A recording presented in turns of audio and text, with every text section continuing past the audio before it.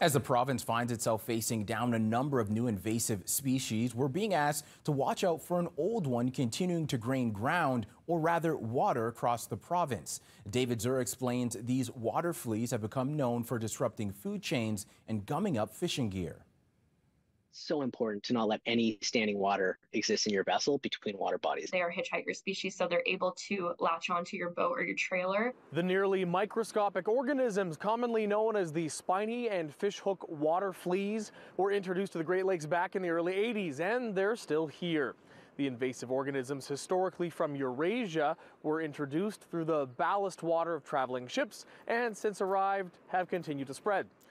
Now, with spring well underway, the Invasive Species Center is asking outdoor enthusiasts to watch out with marine equipment. They reproduce both sexually and asexually, so that means they could clone themselves as well as reproduce through fertilization. So the main reason that they are such a threat is because of how they would affect the food chain. They eat zooplankton, and since there could be so many in an area, they would outcompete and basically remove this level of the food chain for other species. According to the Lake Simcoe Region Conservation Authority, this tiny aquatic pest has actually been on the decline in Lake Simcoe, but on the rise a little further north in the Muskoka Lakes, impacting both recreational and commercial fisheries. What they really are kind of masses of these tiny animals is what they are. The spiny water flea just kind of looks like this kind of small crustacean, and it's got this long spike behind it as well, which is really distinctive. What happens is these spiny water fleas, they congregate in these schools. Meanwhile, the Ontario Federation of Anglers and Hunters estimates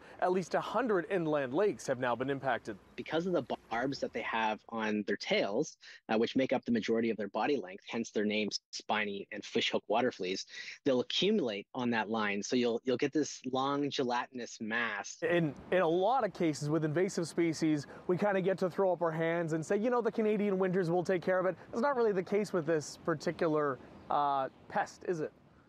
No, it's not. They can overwinter.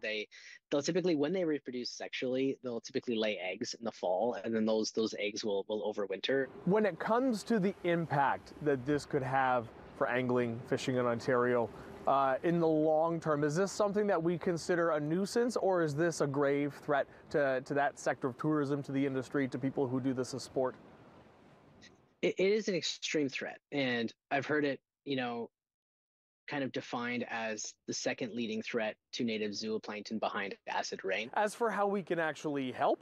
Big thing, cleaning, draining, drying your vessel. Especially if you're lake hopping. If you have bait left over after fishing, you need to dump it 30 meters away from any shore. On the shore of Lake Ontario, David Zura, City News.